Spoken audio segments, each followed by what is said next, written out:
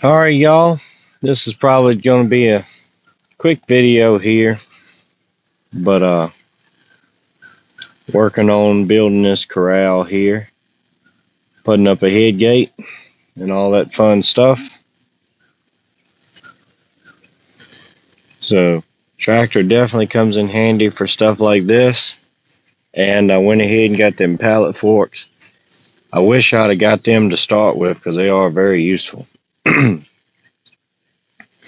But anyway, putting the head gate here, building the chute here.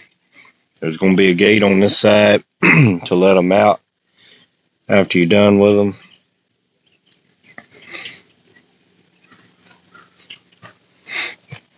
And then I'm going to hang my gate over here. And eventually I'd like to be able to build a roof on here, and then they can get in here out of the weather and stuff. And I plan on feeding them the hay in here for the winter time. That way all the hay and manure will be in one place where I can clean it out with a tractor and compost it. But anyway, this is what we got so far. Also, things are very expensive. These posts right here, I was going to buy, enough to do the whole pen with, but I ended up using some of these old cedars just because of the cost. These posts right here, 7 foot long, 5 to 6 inches, round, are $15 now. I remember like last year, they were like $6-7 for that post. Now it's 15, so yeah.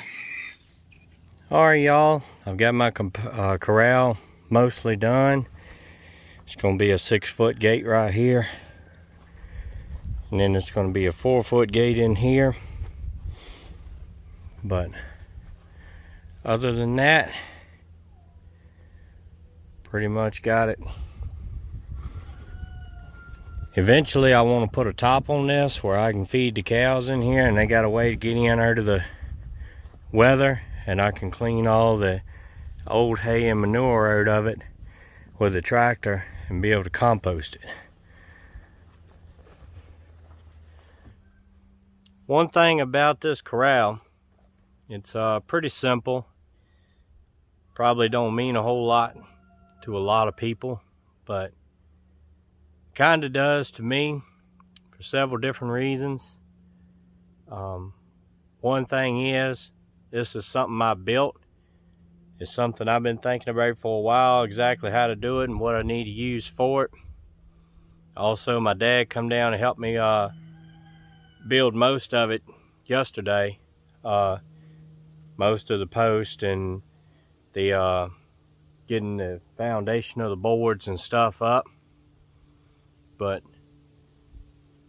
it just something more sentimental when you actually build something than it is just go buying something. Most of the farmers now, there ain't many small ones left. Most of your farmers, well, it ain't many young ones either because nobody wants to take it up, but most of your farms are really big, couple hundred heads of cows, stuff like that.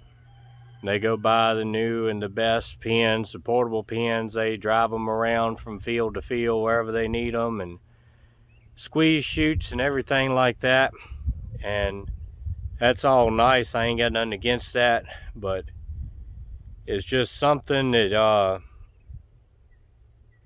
makes me feel good about coming out here and putting in this work and time and knowledge, really, of how these things work.